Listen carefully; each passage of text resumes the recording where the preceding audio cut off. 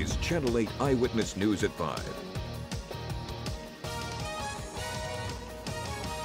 I just saw officer after officer shoot by, and then I saw one of the girls come out of the bank holding her eyes and her face, and I was like, oh, somebody got pepper sprayed.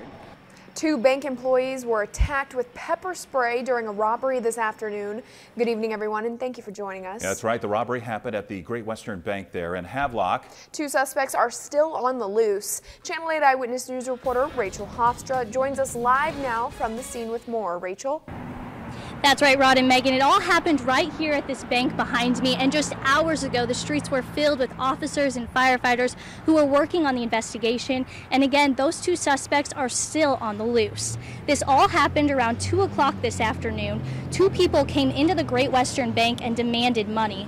The suspects are described as one black male in a red sweatshirt wearing a mask. He was armed with a handgun. He was accompanied by one female. Her race is unknown, but she was wearing a pink or red sweatshirt and a cap. The suspects did get away with some cash and were last seen running from the bank north and then east from the bank. We have since utilized a police canine to track these suspects. 2 of the 3 employees working were hit with pepper spray during the robbery. The suspects did get away with some cash. It's unknown how much. Now, no customers were in the bank at the time of the robbery and no shots were fired.